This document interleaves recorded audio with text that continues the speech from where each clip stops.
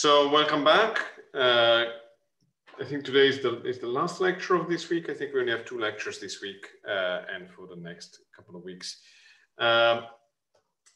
Any questions on previous lectures before we start with today's lecture? I'll start sharing the screen in the meantime.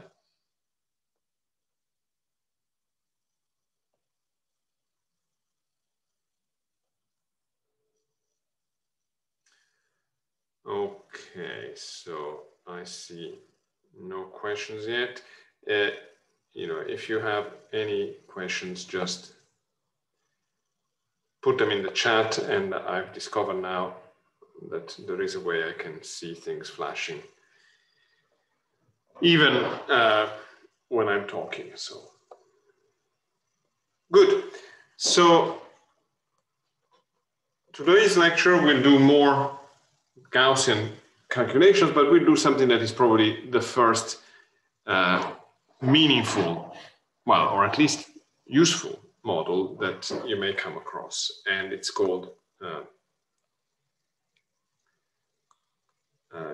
probabilistic.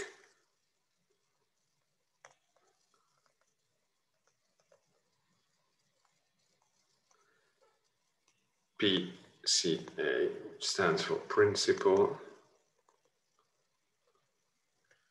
Component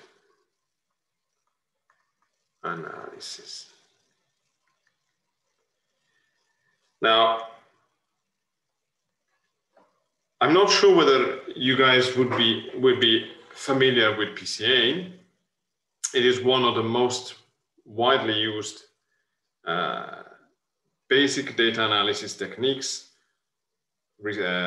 discovered in, first proposed at the beginning of the last century by Carl Pearson. And it essentially consists in a way to reduce the dimensionality of high dimensional data. So what is PCA? Extracts the directions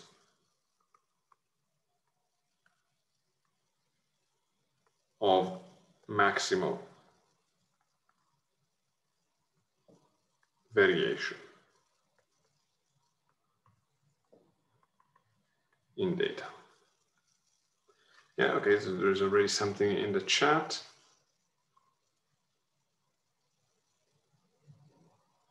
Oh, okay, so Alex introduced it yesterday, so I might present it under a different angle. I presume Alex introduced principal component analysis, which is good because today we look at the probabilistic analog. So I'm not surprised because Alex is also very much interested in dimensionality reduction and density estimation techniques. So the basic idea, what does it mean to extract directions of maximal variation?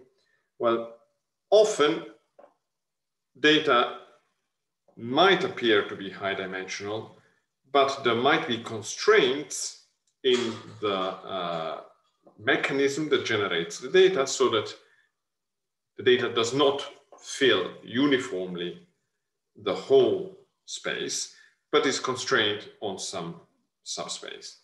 So a typical example would be, if you have 2D data,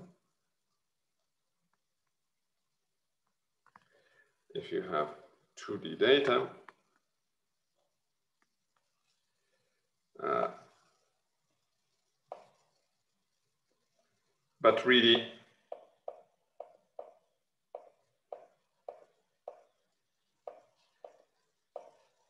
your data is not a full cloud, but is something that is approximately along the line. So this would be a typical scenario where the data is not truly high dimensional, but is approximately lying on one direction where most of the variation happens. So if I were to project the variation along this direction, I see that basically the data lives within this range, while along the orthogonal direction, I would see that it lives on a very small range, which indicates that the data is approximately one dimensional. And how would I compute these directions? Well, the trick is very simple. Yeah. So I consider, let my data point be x, okay, xi for I equals 1 to capital N.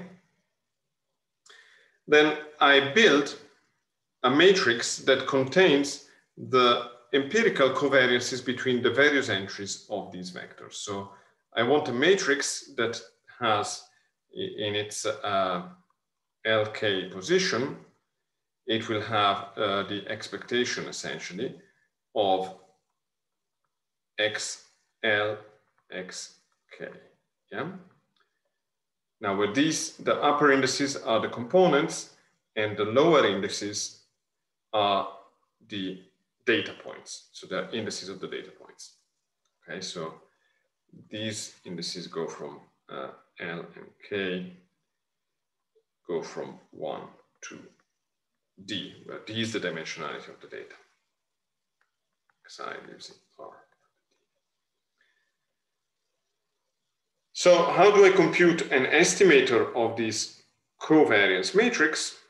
Well, the empirical estimator will be given by a matrix S, which will be given by averaging the exterior products.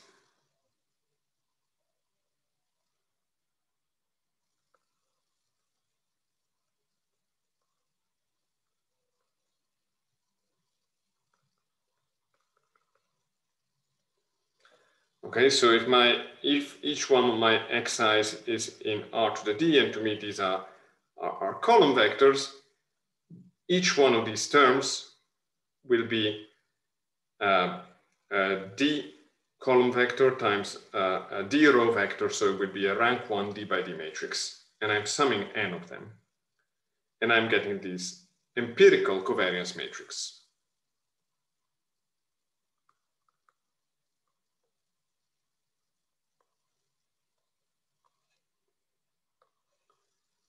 Okay, this describes the shape of the cloud of data points. Yeah? So here we have our cloud, and it's captured by this empirical covariance matrix.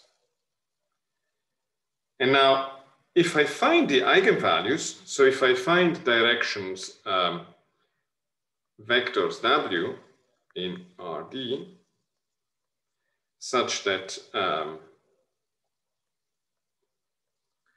W lambda W is equal to SW, so when I apply S to W, I obtain the same value rescaled, then I'm finding directions of, these are the so-called principal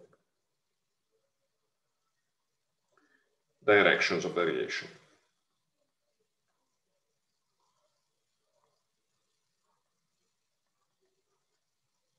Okay, so I'm looking at the empirical covariance, which tells me how various entries in our data covary, and the eigenvectors of this matrix give me the directions of independent or so-called principal variation. So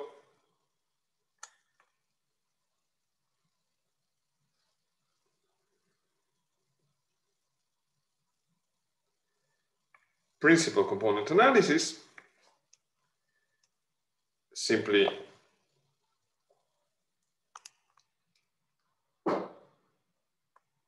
PCA.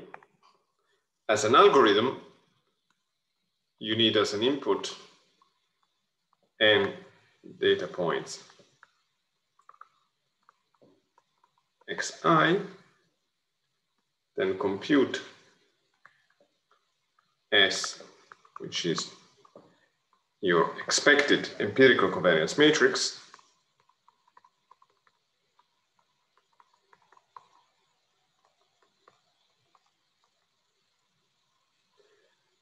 and then compute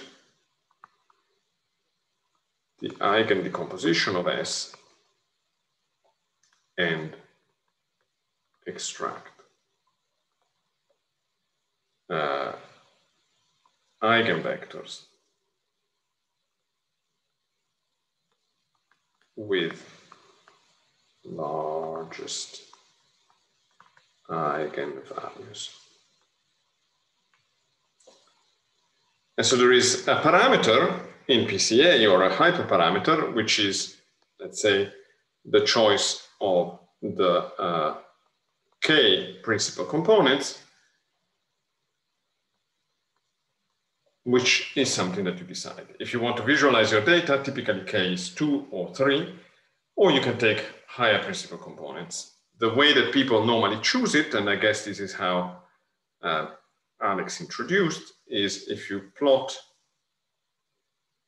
the spectrum of the matrix. So here, you have position 1, you have the eigenvector with the highest eigenvalue, position 2, the second one.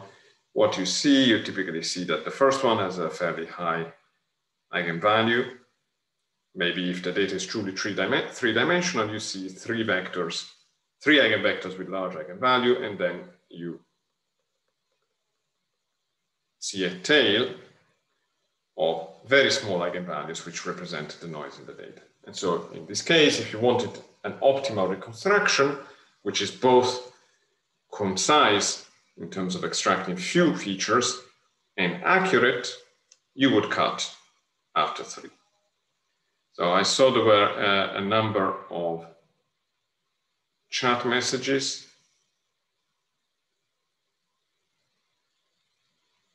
Okay, so the first is an easy question. Can rewrite right bottom corner part principal, and it's spelled principal with an AL at the end, not LE. It's an error that even many experts make, but principal directions of variation. Let's see. Vincenzo, in this case, are you assuming that the average along each component is 0? Practically, yes. What you would do is you first remove that's why it's an empirical covariance. So you first center the data. I forgot to say that. But typically, you first subtract the mean, and then you do PCA. Otherwise, you will capture the mean.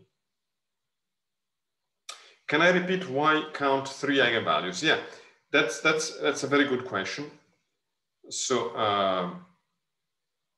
in this case, why we consider 3 eigenvalues. Here, what I'm doing, I'm plotting the eigenvalues. Yeah? Eigenvalues.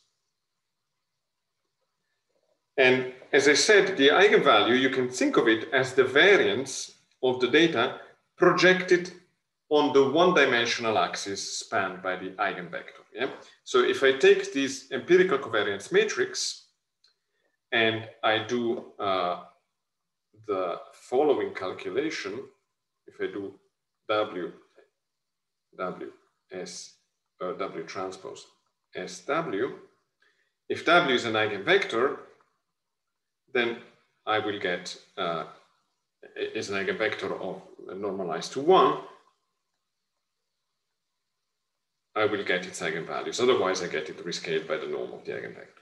So this is actually the variance component.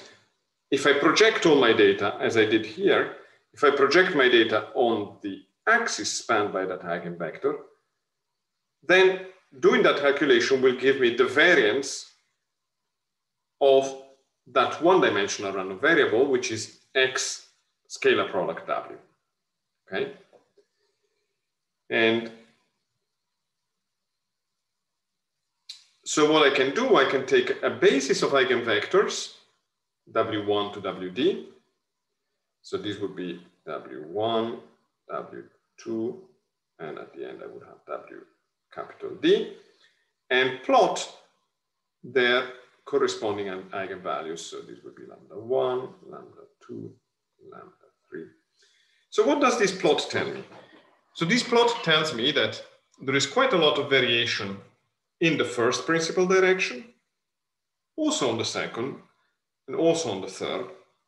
And then I see a conspicuous drop in the amount of variance if I consider the fourth principal direction. So what this is telling me is that there is a lot of variation going on in the first three, but there is very little variation going on in the remaining d minus 3. And so this is the reason why I would cut at 3.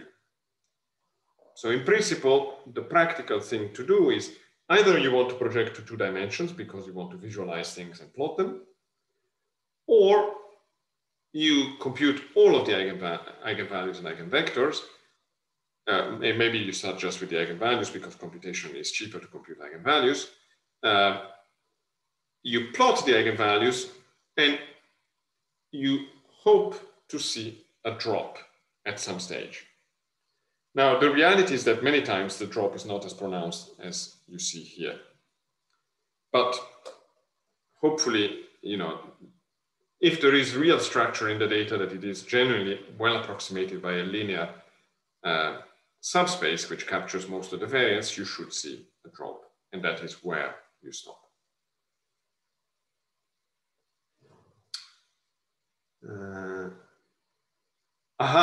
What if the data points look like a circle such that the eigenvalues are near each other?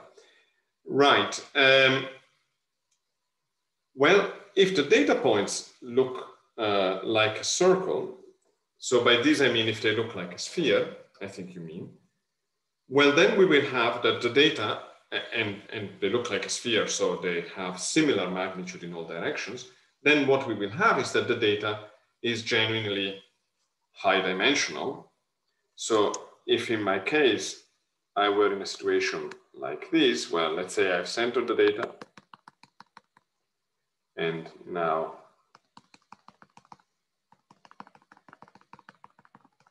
I've got something that looks like a sphere, then what I would get is that my plot of the 2 eigenvalues will be something very similar. And that tells me that I should retain both directions. Incidentally, the sum of the eigenvalues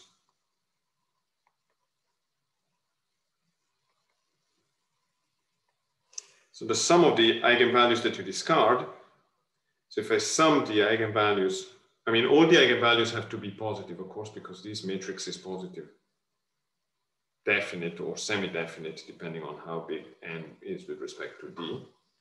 So they're going to be non-negative, all the eigenvalues. And the sum of the eigenvalues is essentially the fraction of variance contained by those eigenvectors. So if I were in this situation, you know, these 3 eigenvectors might sum up to 80% of the total variance, and these ones might be 20%. So if I'm in a situation where the data is approximately spherical, then what happens is that, you know, whatever directions I throw away, I'm losing some valuable, potentially valuable information, or information that is not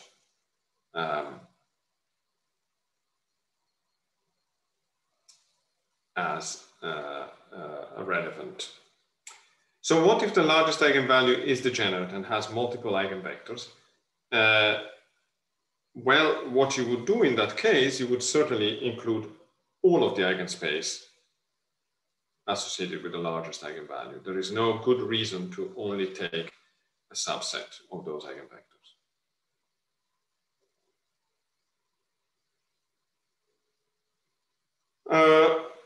Good, so this is standard PCA, and I hope that this has refreshed a little bit what Alex explained earlier on or yesterday. What about probabilistic PCA? So probabilistic PCA is a relatively recent discovery as opposed to PCA that has been around for well over 100 years. Probabilistic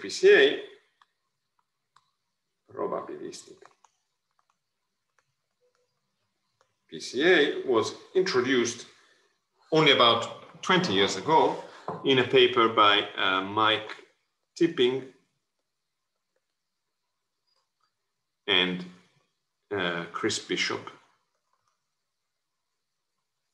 in 1998 in the Journal of the Royal Statistical Society, Series B. And this paper is, I believe, in the references for the course. It's a very clear paper, and I really recommend it.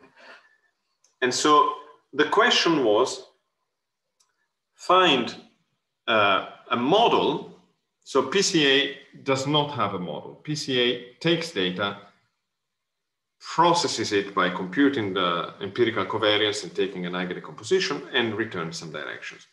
Can these arise as a generative model? Why would we want such a thing? Well, I'll give you some examples of why in a second. So the picture to keep in mind is still the first one. Yeah? So we have a scenario where we think that the data is genuinely on a low-dimensional subspace, yeah? Or approximately on a low-dimensional subspace. So now the observed data, let's call it Y, lives in a high-dimensional space. But we suspect that it is really distributed on a linear subspace of this high-dimensional space. So how could we generate data that approximately lies on a linear dimensional subspace? Well, what we can do is to take a variable x,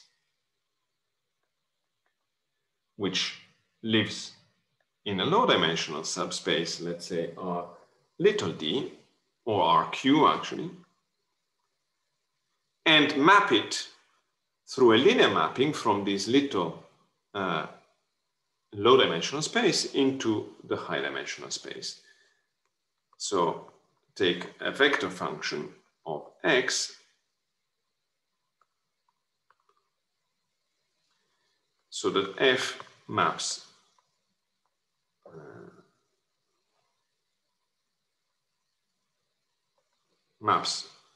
RQ into RD. And if we think that the subspace over which the data lies is linear, because maybe the constraints are linear, then the natural mapping is given by a linear operator W. And since we think it's only approximately linear, we can add an error term. Now this matrix W takes a q-dimensional vector and returns a d-dimensional vector. So we'll have d rows and q columns. Okay, so my vectors are always columns. Now, of course, this mapping,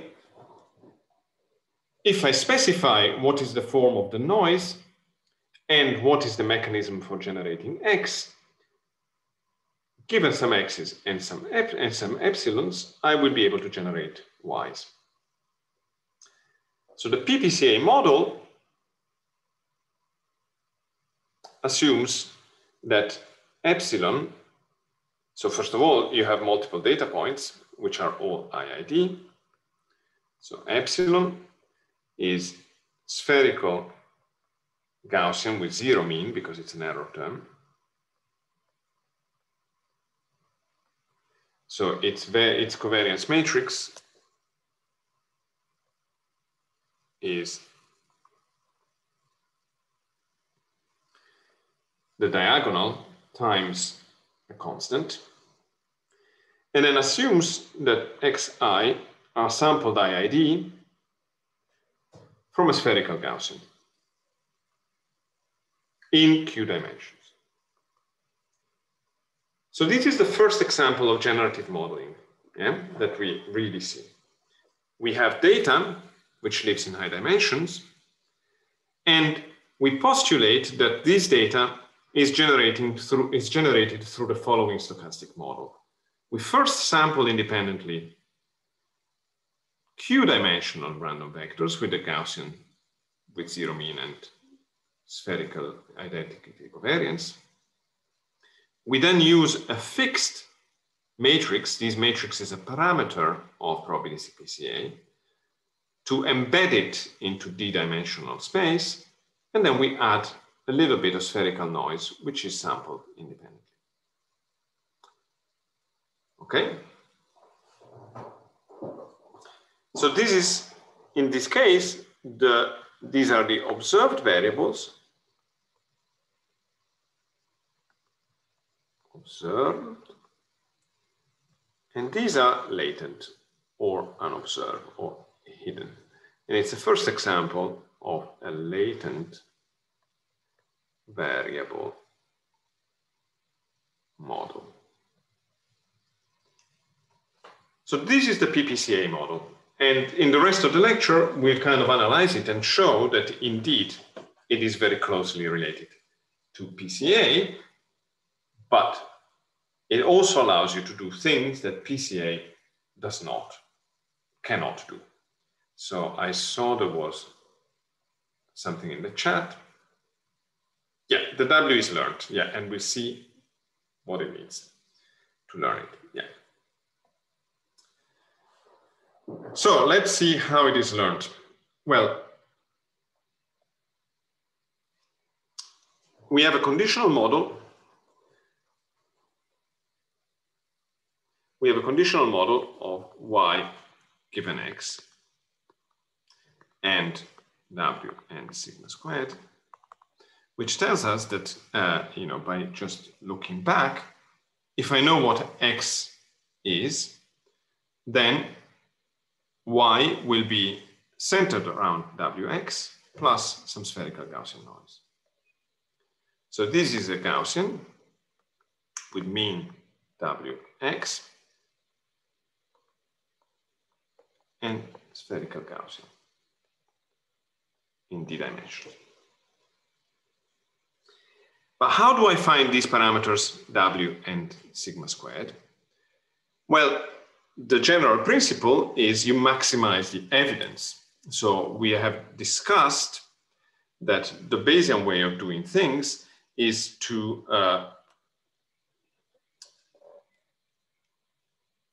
average out the bits of the model that you cannot observe.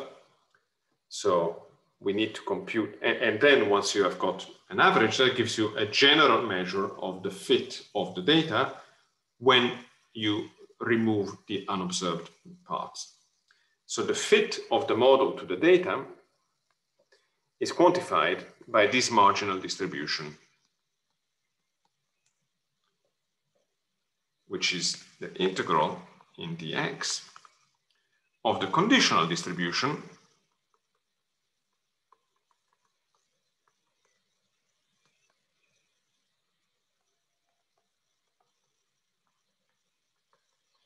times the prior distribution on x. Now this evidence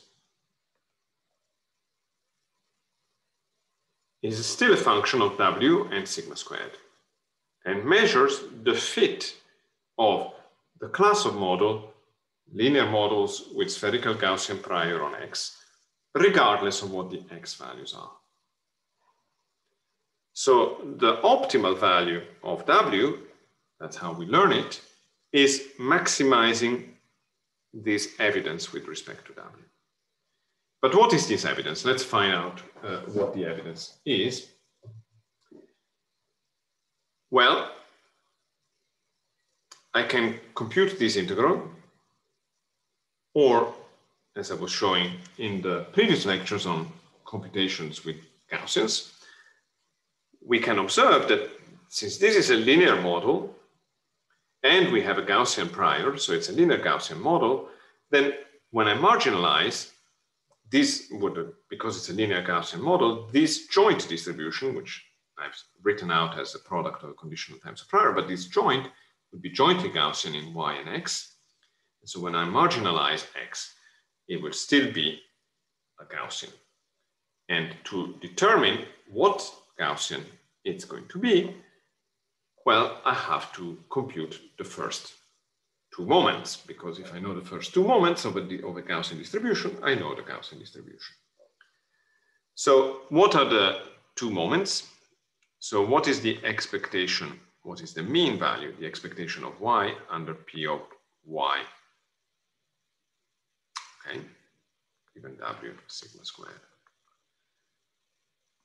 Well, I have to compute an expectation of y, which is w x plus m epsilon. This didn't come out very nicely, that epsilon. Let's rewrite it. And now the expectation is linear, so it's w expectation of x plus expectation of epsilon. Now, epsilon is an error term, so it's 0, it's expectation, and x in my model has got a 0 mean prior. So this is also 0. So the marginal distribution has got a 0 mean. What about the variance, which is also the second moment in this case? So we need to compute the expectation of y transpose, which is the variance covariance matrix will be. And to do that, we need to again plug in the formula.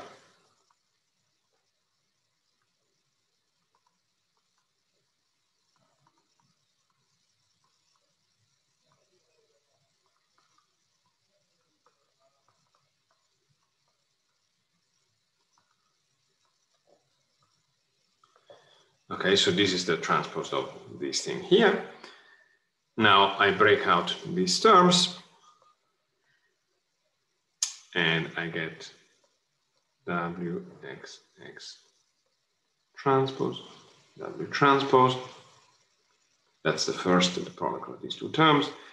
Then I get plus 2 expectation of wx epsilon transpose. Then I get expectation of epsilon transpose. Yeah. And now the integral is linear, so the expectation, which is an integral, is linear, so I can bring it in and put the w and w transpose out, and I get expectation of xx transpose. So this is w times the identity in q dimensions times w transpose. This is 0 because the error is independent of the x, and they're both 0 means. And this is sigma squared, the identity, in d dimensions. So the variance is w transpose plus sigma squared ID, the variance covariance matrix. So the marginal distribution of y, which, as I said, is the fit of the model to the data once I average out the latent variables, is a Gaussian, as we knew, with 0 mean. And excuse me. Yes, please. Would you please go back to the previous slide? Yeah, that's an easy question to answer. There you go. Thank you.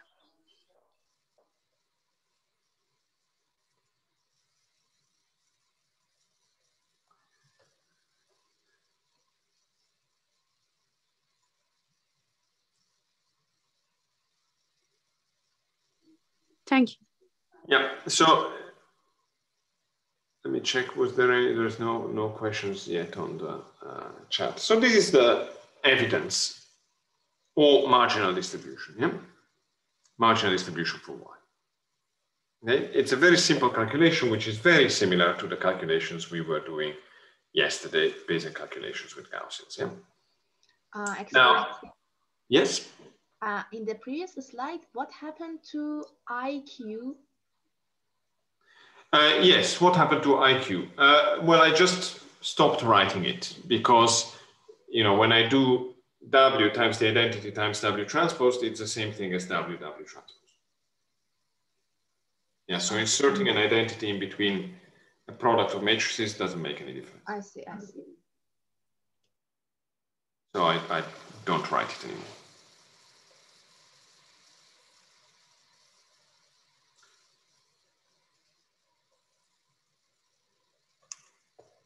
So what we now need to do is, if we have data, so we have to assume that we have a set of observations, yi, with I equals 1 to capital N. How do we find W? Well, we need to write the evidence as a function of W now, n sigma squared, and y1 to n. Okay.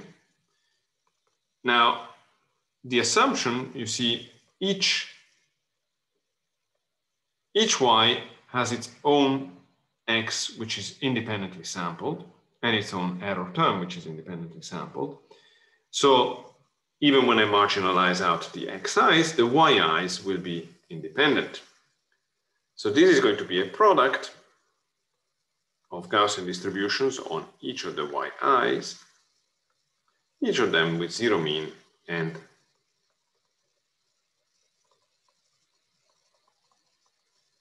this type of covariance matrix.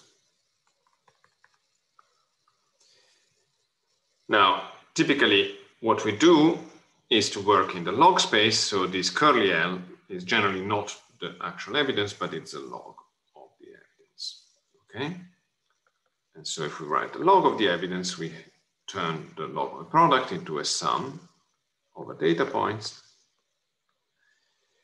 log of a Gaussian of such type. So here we have a log determinant term. So minus log of the determinant of W minus a half, because it's a square root, WW transpose plus sigma squared E.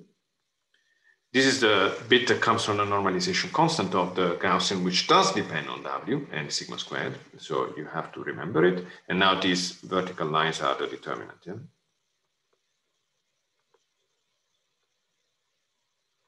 Because they're a matrix. And then we have the term coming from the exponent, which is a half yi W transpose plus sigma squared ID to the minus 1. This would be transposed. Okay. And now I can use a trick. So this is sum of yi transpose WW transpose plus sigma squared ID minus 1 yi. This is a scalar and can be viewed as the trace of this product of matrices, of which this is a 1 by D matrix, this is a D by D matrix, this is a D by 1 matrix. But now, if you remember, the trace of a product of matrices is invariant when I permute the matrices, cyclically. Yeah? So this is the same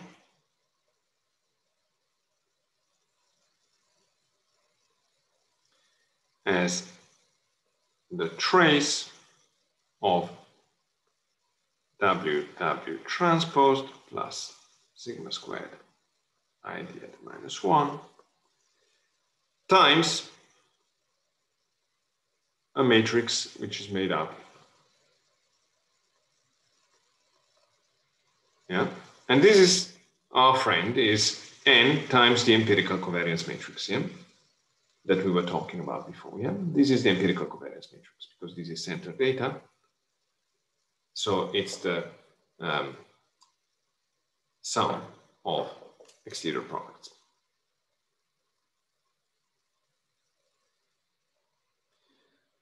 So, in summary, we have that our objective function L contains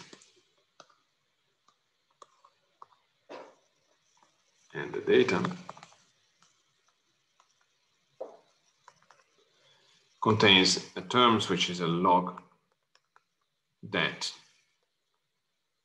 of W transpose plus sigma squared E.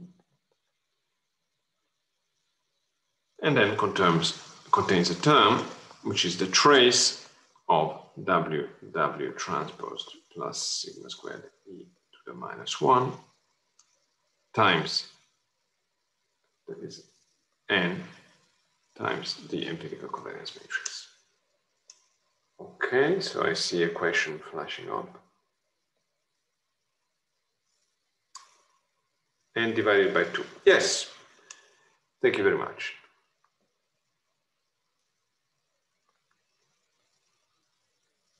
N divided by 2 log. Yeah.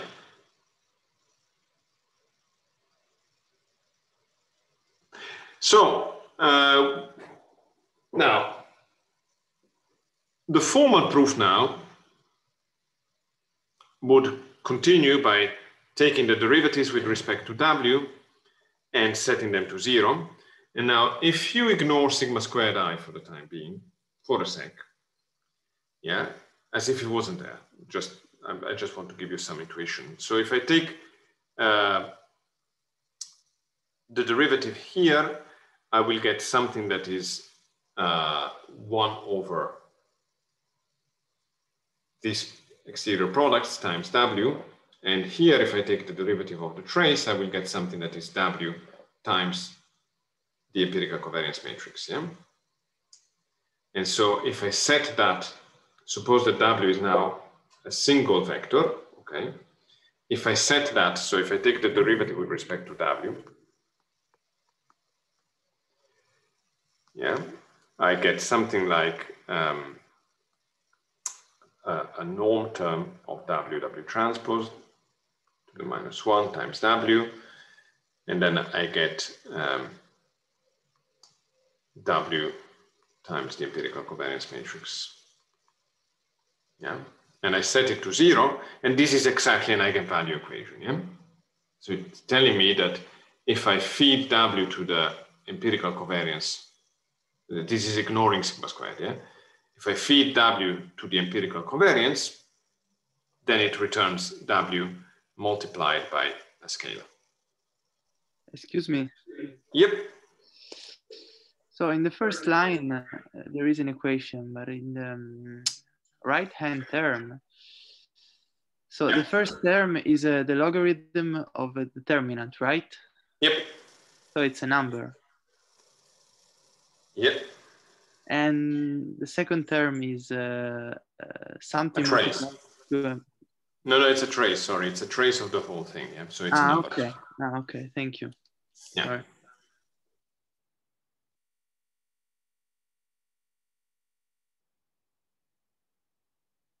And so you see, if I ignore sigma squared I for the time being, then taking the derivative of this function L with respect to W and setting it to 0 returns an eigenvalue equation for W.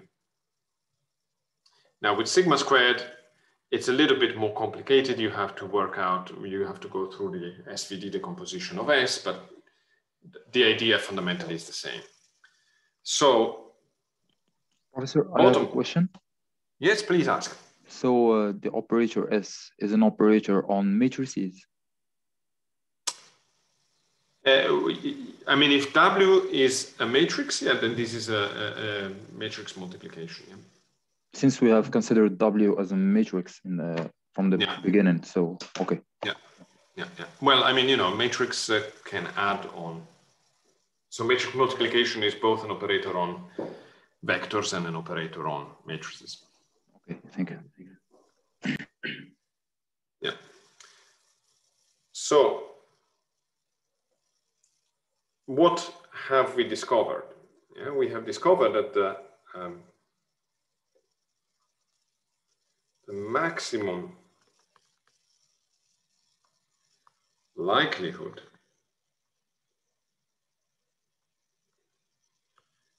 solution of PPCA, probabilistic PCA, is PCA. So this nice little model where we generate data from a low-dimensional spherical Gaussian centered in 0, we map it with a parameter W into high dimensions, and we add a little bit of noise.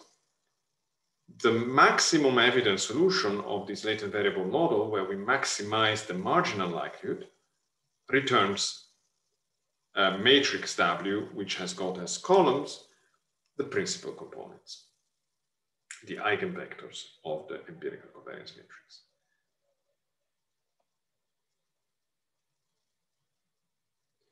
Right, so there are a couple. Can you explain the first? Yeah, okay, right, yes. So there's two questions, which are both good questions. So the first is a calculation question. Well, so when I take the derivative of the log, yeah, the derivative of the log is 1 over its argument. And then I take the derivative of the argument, which is WW transpose with respect to W, and that gives me W because it's the derivative of the square. So this term is the derivative of that. I mean, these are all matrices, so the actual calculus with matrices is a little bit fiddly, but you know, as I said, you can get the proof with all the T's crossed and the dots on the I's in the paper by Tipping and Bishop. So the objective function is the same of the likelihood function. The marginal likelihood is the objective function in this case. So this type of approach that we have followed in deriving probabilistic PCA is called an empirical based approach.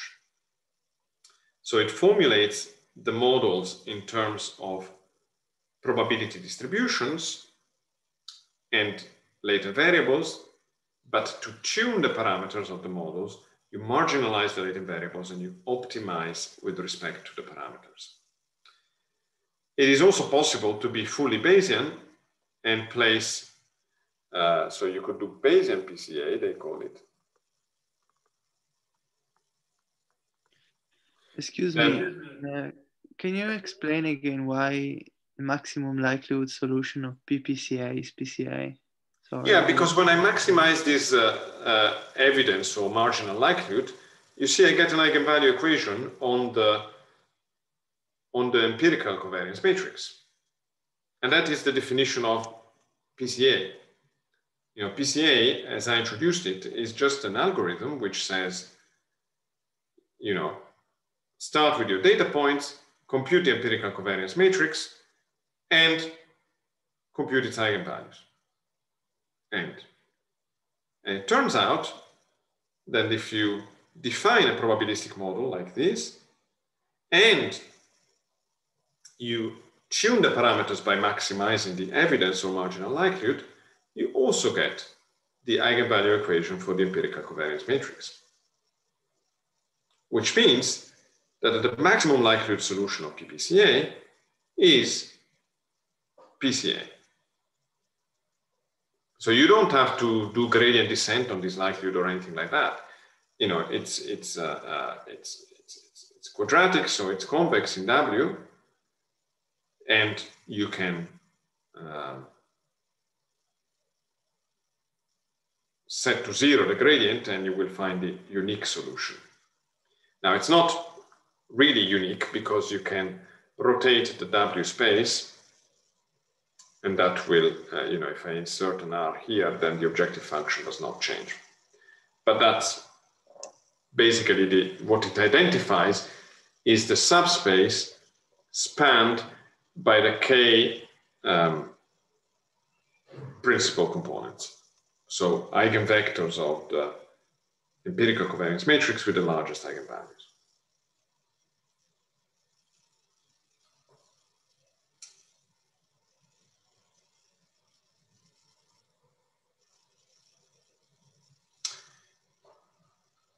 Does what you wrote means that if I have low dimensional data,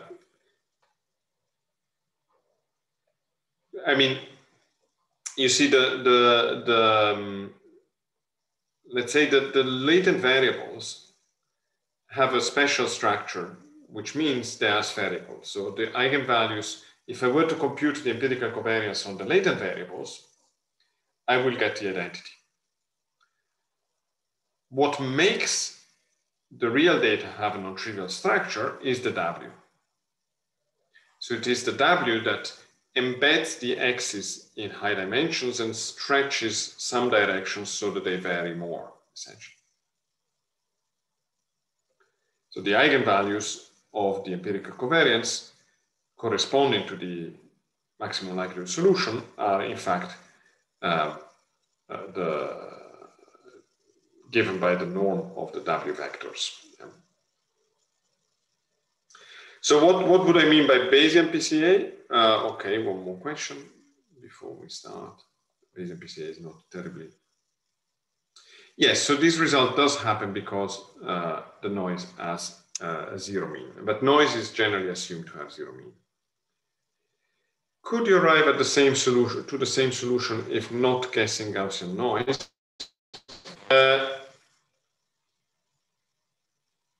In general, no. If the question is there any form of noise that would still return PCA as a maximum likelihood solution, even if not Gaussian, I don't know the answer to that. So if it is an existence question, maybe. If it is, doesn't matter whether the noise is Gaussian. Well, if it is not Gaussian, you won't generally have PCA as the solution. So PCA comes about, I mean, this equation descends from the fact that we had Gaussian. So, you know, you could write the likelihood in these terms.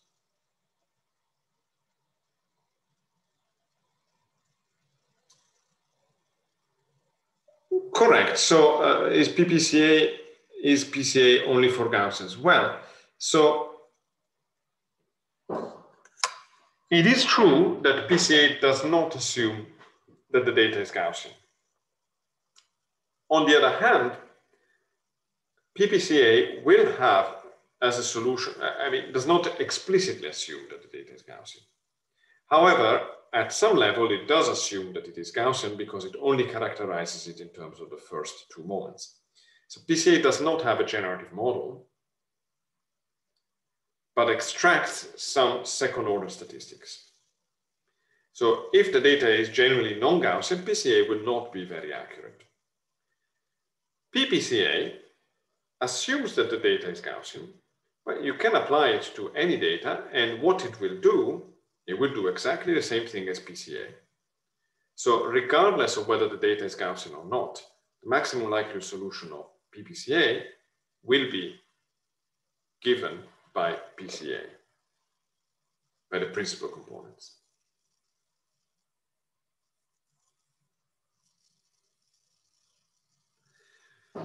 Richmond, can we apply PCA to data with combination of continuous and discrete variables, and to what extent? You can. It may not be a terribly good idea because this is a practical consideration that the scaling of the continuous variables with respect to the discrete variables will matter. So if, let's say, we have data that is made up of zeros or ones plus minimal amount of noise, if the amplitude of this noise is very small, then the principal component will be dominated by the discrete variable. If, on the other hand, the continuous variables have got a much larger variance than 0, 1, then they will dominate. But in principle, you can do it. So let's get back in the last 5 minutes to why is PPCA preferable to PCA in some ways? Well, first of all, let me say PCA is not, strictly speaking, Bayesian because W is treated as a parameter. You can place a prior on W as well. But it's not analytically solvable anymore.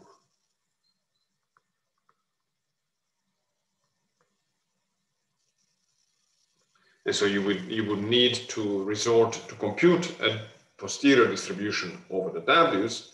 You would need to resort to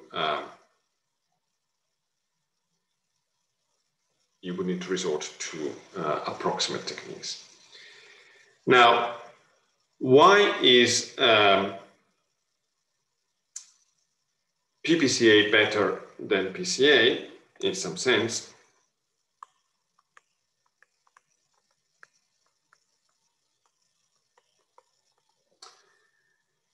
Well, the first reason why it is, and it is an important reason, is that PPCA is applicable also when you have missing data.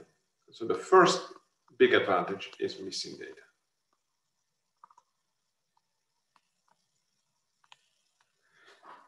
Why? Well, suppose that one data point y misses, I don't know, entries 3 and 4. Yeah, so suppose yi is in r to the 6, and so, and this is actually that happens quite a lot in practice, that some entries in high dimensional data are missing for whatever reason. So this yi would be, you know, yi1, yi2, then blank and blank, yi5, yi6.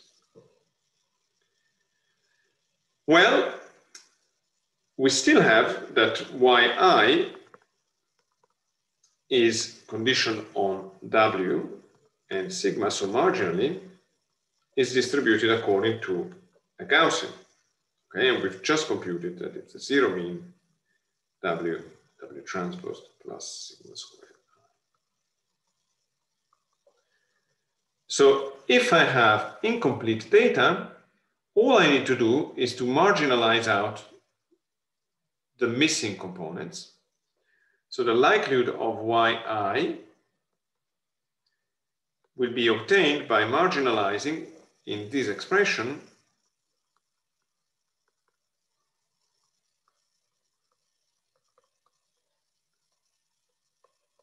this Gaussian.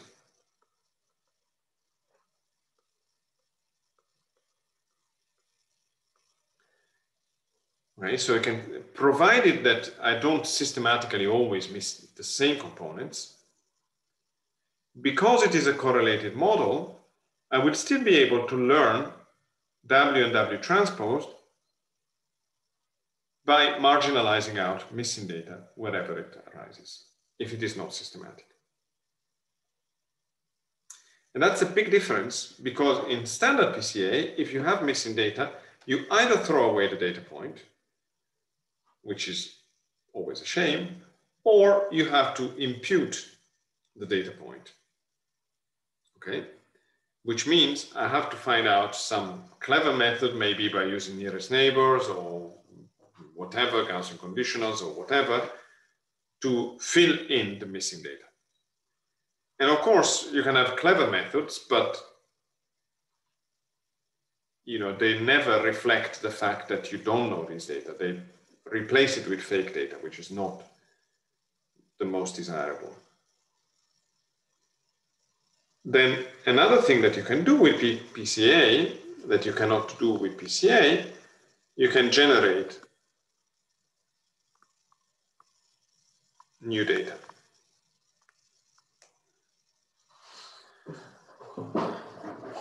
So, for example, suppose again that I have a y for which I have got some missing data.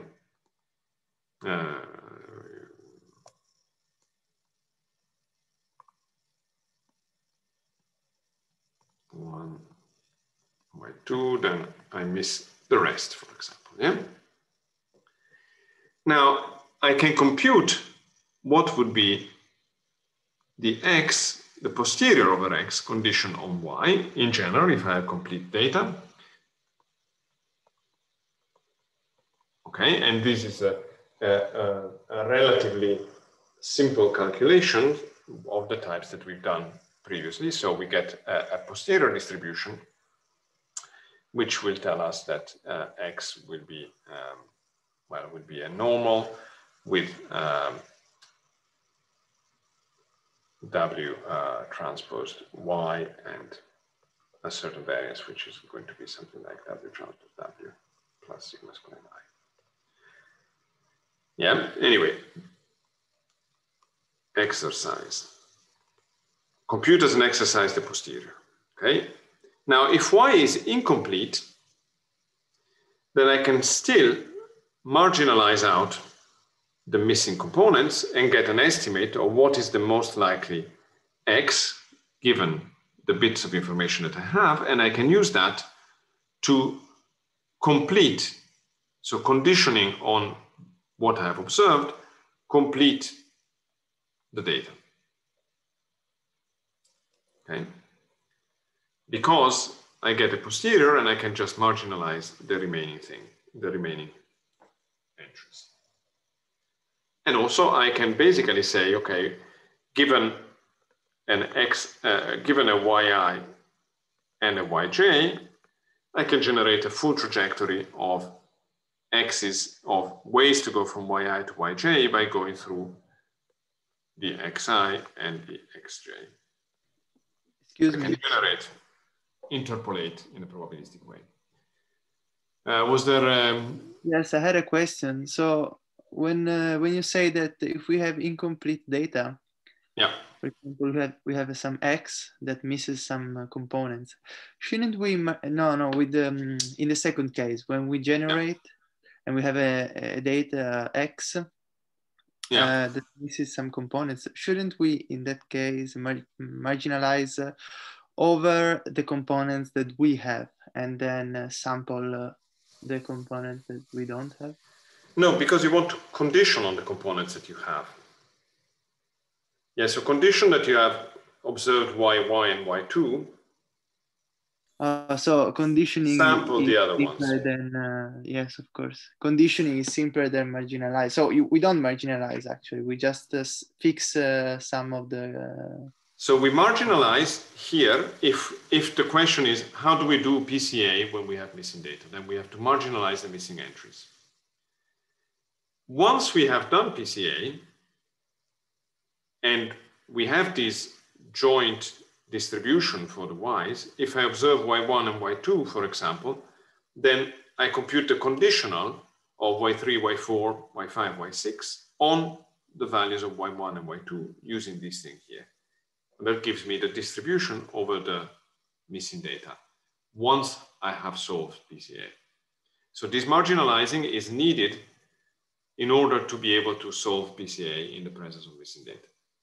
And conditioning is needed for then, once we have learned the low dimensional structure, impute PCA. Okay, thanks. You're welcome. So I think we are already over time. We had a lot of questions, which is great. But I'll probably pass the ball back to Matteo, who may want to tell you guys what's going to happen next. Yes. Thank you very much, Guido.